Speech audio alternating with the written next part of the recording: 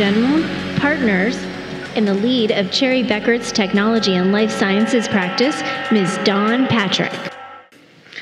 It's my pleasure to introduce the final set of the top 10 innovators.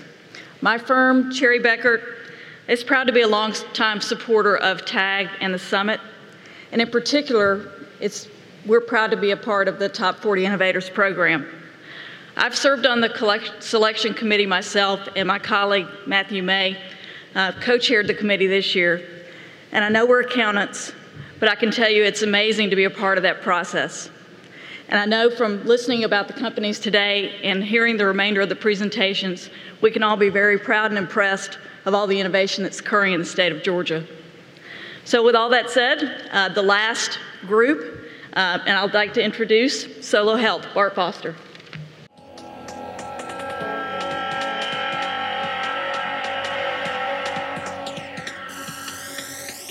Good morning. I'm Bart Foster. I'm CEO and founder of SoloHealth, and I'm joined today by a number of esteemed colleagues with the company. And we're excited to be here for a number of reasons.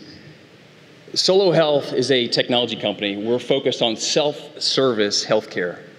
We're empowering people to take care of themselves by placing interactive kiosks in high-traffic retail environments, places like Walmart, Sam's Club, Safeway. And ultimately, we're reducing costs of care and we're improving access. Over the last year, we've had a number of significant milestones. We're now a Class 2 medical device. We have FDA approval. We've gotten 2 issued patents. We've raised over $45 million in capital from some of the strategic partners that you see. Coinstar, who owns Redbox, they made one bet in healthcare. A lot of people don't know that. They made it with us, and they're an investor in our company, as is WellPoint, Dell, and others. And we've had over 10 million people sit down and use these kiosks.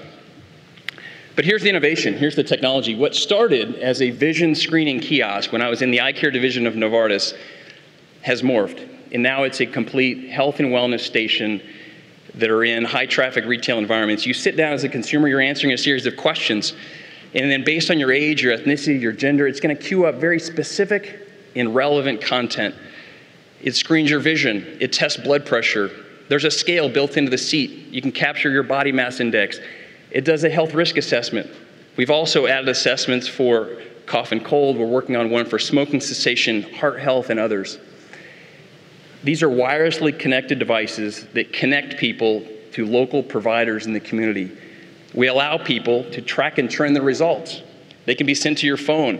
You can access the information at any kiosk in the network and also on the web. But probably what's most exciting, it happened about 9 months ago, and I got a call from Walmart that I waited for 4 years. And the call went something like this: Bart, your pilots exceeded our expectations. How soon can you be in 2,000 stores?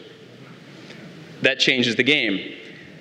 I can tell you we're growing very fast, and we're proud to say we are now in over 2,500 locations throughout the country. We are interacting with 2.5 million people on a monthly basis.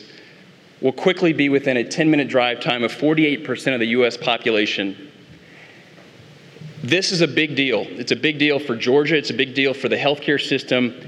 It's a big deal for the health insurance companies who are looking to use this platform and an access point to reach consumers where they are.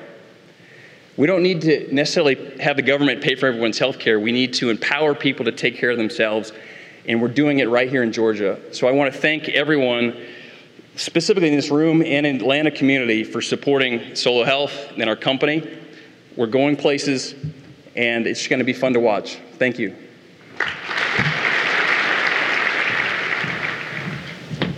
Hello, Georgia Technology Summit. I'm Ian Campbell, one of the founders of NextInput. At NextInput, we are committed to improving the way that you interact with electronic devices, whether that device is a smartphone, a tablet, a switch in your car, or even an elevator button.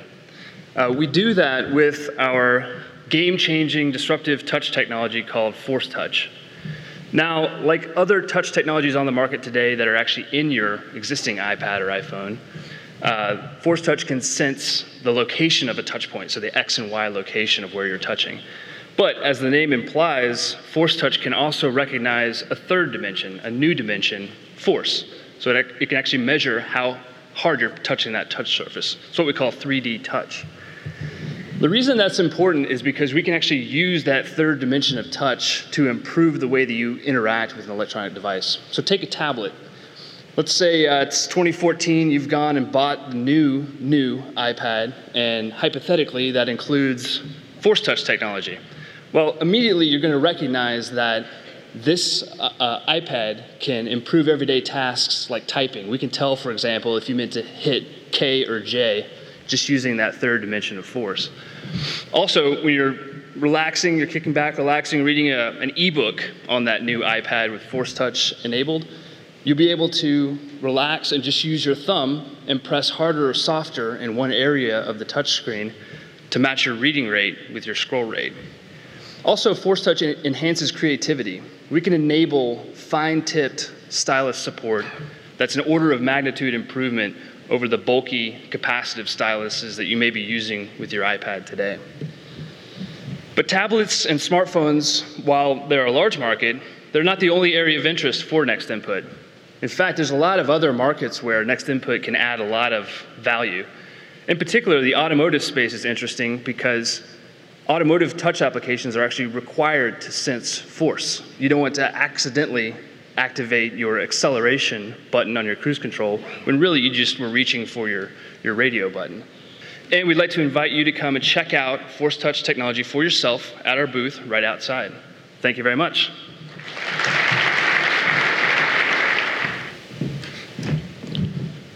Good morning. I'm Brad Lurie, the CEO of Light Systems. Last year, we were honored of being one of the TAG top 4 finalists in the business launch competition. And this year, we're privileged to be recognized as one of the top 10 most innovative companies here in Georgia.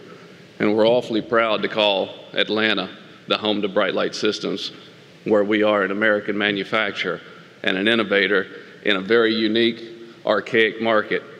And I'd like to share a little bit about the innovation of what we're doing to change and drive innovation in a market that has seen nothing but stagnant and dormancy for the last 60 years. Many of you might recognize the metal halide lamp developed by General Electric in 1961. Well, Light Systems is displacing this archaic technology, utilizing some of the latest breakthroughs with light-emitting plasma. And so today, this lamp is replaced by this little tic-tac. Now, the innovation in hardware is extremely important because it allows us, as you see in the graphic on the screen, to develop these pure white lights in the front. This is what you're looking at is a maritime port operation, something similar to the Georgia Port Authority down in Savannah. And in the background, you see the legacy archaic technology. Again, as I mentioned, from a hardware breakthrough, this industry hasn't seen a change in roughly 60 years. Light Systems is taking that to the next level, combining that hardware breakthrough, integrating wireless controls, because we have the smart technology with our lighting. And by integrating wireless controls, we then tie this back to an energy data management platform that we've developed, which allows us not only to provide an energy efficient fixture, but also a smart solution that allows us to optimize and integrate lighting across a large acreage site. So what you see on the left is the incumbent legacy technology with this dull, dim yellow. There is an opportunity for a change, and Light Systems is showing that on the right. And what we're ultimately driving towards is the ability to reduce our customers' energy consumption by up to 85%. It's roughly a 55 to 60% improvement on the light fixture itself. And then through the incorporation of the digitizing, the automation piece of it, we're driving another 30% of automation. So what's the punchline? The punchline is real, tangible net savings. What you see in the foreground is a port that we've replaced, and we've saved our customer over $925,000 annually. Thank you. NanoLumens got started to bring radical innovation to an industry that hadn't seen much. You might remember some of this. Your grandparents house, black and white box you've been stuck in for decades, and then you grew up in a color box, which was really exciting, and now you get to go out and buy large color rectangles. 100 years of innovation, and that's what you've got. A couple of years ago, we stood up here on this very stage and pulled out of a bag the first flexible display built in the country. And now we're in full-scale production, shipping around the world from Atlanta, Georgia. How do we do it? We designed a little thing called a nixle. Think of thousands of little tiny iPhones stuck in a polymer matrix. It's actually nothing like that, but it's a good visual. That allows us to build great big displays like this 7-foot high, 15-foot round display that's hanging in a subway system right now. Or we can take it any shape and size and hang it in the NBA. If you watch that, you'll see our display. Or you go to Paris for MAC Cosmetics. Now, you don't generally see NBA and MAC Cosmetics in the same slide unless you're Dennis Rodman. Subway stations in Brazil and TV stations. And then we got a call from one that I really love, Tokyo, Japan. They wanted displays. We're the only place that could get them. I made sure I was in the shipping dock. When they put that label on the box, it said Tokyo, Japan. Back to you, boys. Tides are changing.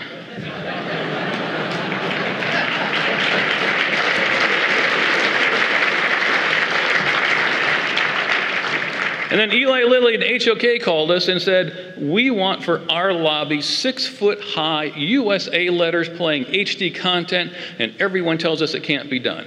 And I said, one of my many gifts is not being smart enough. No, it can't be done. 90 days later, we designed, built, innovated, and delivered the first ever 6-foot high HD USA letters, and now more and more folks are buying those around the country. Designed in America, built in America. Remember Draper University? Tim Draper called us a couple of months ago. He said, I'm building Draper University. I want the biggest, best display in the world, and I have an American Express card with no limit. We said, we can help you.